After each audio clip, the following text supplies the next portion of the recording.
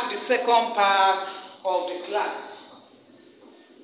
From the little we have just read, we have read that one night Sunday was evil in reputation, according to how the author described him.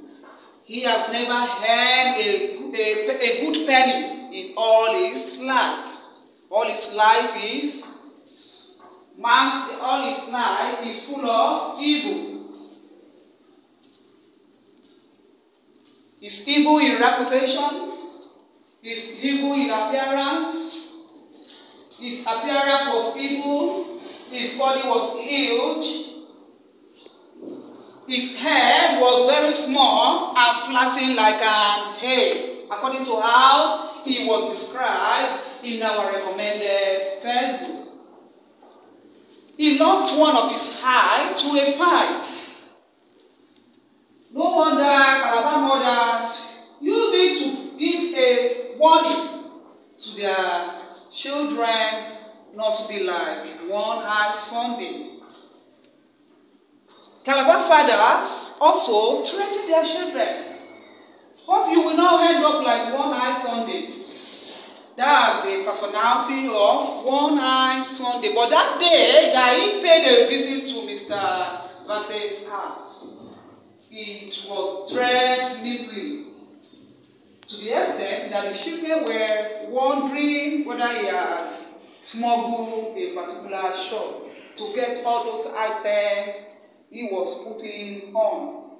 The passage is well read, and students can immediately get what the passage is talking about.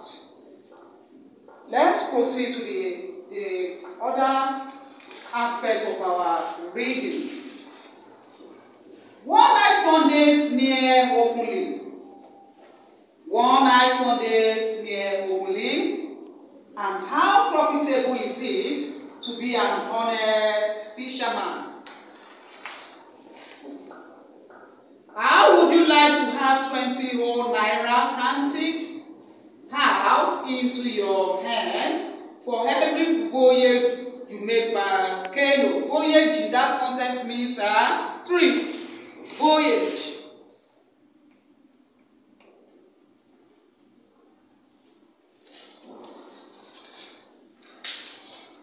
It was one-eye Sunday that I was talking to Mr. Bassey the fisherman. How would you like to have 20 whole naira counted out into your hands for every voyage you make by canoe? Promise to join us. Take the oath of loyalty, and your troubles are finished for the rest of your life. One-eye Sunday was trying to cajole Mr. Bassey to accept their offer. He was trying to tell him that if he could take their offer, he would not suffer for the rest of his life. They begin when the custom officers catch the canoe and him, retorting, Bassey, get off my compound before I set the dog on you. I'm sure the police will be very pleased when I tell them what you have said.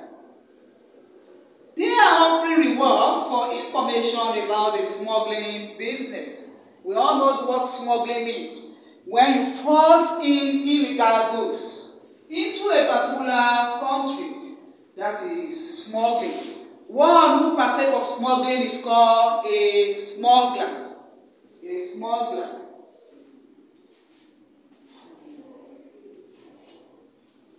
The police, is it? Well, we'll see who gets arrested. The sun was barely up on Monday morning before a loud and authoritative knocking was heard on Bassey's door. Full stop. 4 police constables and a sergeant marched inside as soon as Udo had opened the door and quickly began to search the house. They started searching Mr. Bassey's house because he declined their offer. They wanted to put him into trouble because he has known their secrets. That was why they secretly buried something in his compound, unaware to Mr. Bassey. See this paper? It's a search warrant. We have reason to believe that you are concealing smuggled goods somewhere on these premises.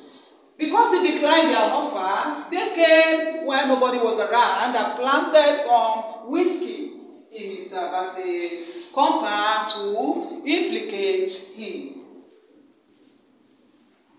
Come and see what we have found underneath the fishing net. Come and see what we have found underneath the fishing net. Sergeant, 4 cartons of contraband cigarettes. 4 cartons of contraband cigarettes. And a crate of whiskey. Take him away, man! Take him away! Because he rejected their offer, they implicated him. They implicated him and took him away. They took him away. Ahmad could not understand most of what was said in the court, but he did hear his father say, "Not guilty. Not guilty." Finally, the magistrate said, "Case adjourned until 25th of April. Accused to be remanded in custody. Bail is refused." Accused is someone that is wrongfully implicated or for a certain offense. Accused to be remanded in custody, bail is refused. They do not allow them to pay for Mr. Bassey's bail. Like I told you when we started, that this is an extra from Rosemary Webedimo Akpan and the Smugglers, published by African University Press. Now, let's go to the explanation for the second part of the passage. When One Eye Sunday finally made himself into Mr. Bassey's compound, the children, Udo and Akpan, they were frightened. They were frightened. And when One Eye Sunday walked up to them, he told them that he wanted to see their father. And when he finally met the father, he discussed the reason why he was in his compound. They wanted to recruit him into their smuggling carcass. But Mr. Bassey, being an honest man, rejected the offer. Despite the fact that One Eye Sunday cajoled him that he would not suffer for the rest of his life again, but he refused. He rejected the offer. To punish him for that refusal, they had to plant whiskey, contraband whiskey, in his compound. And as a result of that, they now finally arrest him. And when Mr. Bassey got to the court, he pleaded not guilty. And the case was adjourned until April 26th. And the accused is to be in police custody. They rejected his bail to show the strength of his offense. Hope you understand this passage. If you don't really understand this passage, you can still apply your reading techniques and quickly move over the passage and get the idea behind the passage. Now, we are going to ask some questions on it. The first question says, who was One Eye Sunday? Who was One Eye Sunday? Class activity says,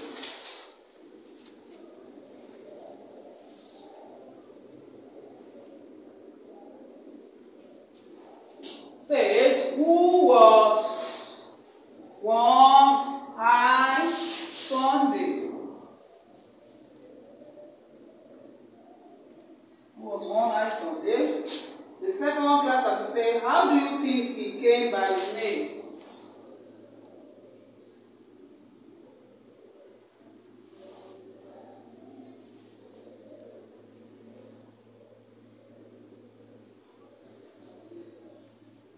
Came by his name.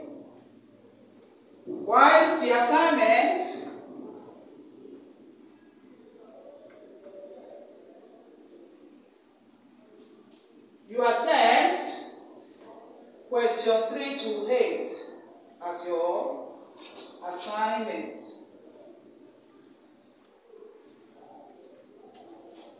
You attempt question 3 to 8 as an assignment. You do it on your own the way you do it on WAEC day. You have to do it very well as if your teacher is beside you.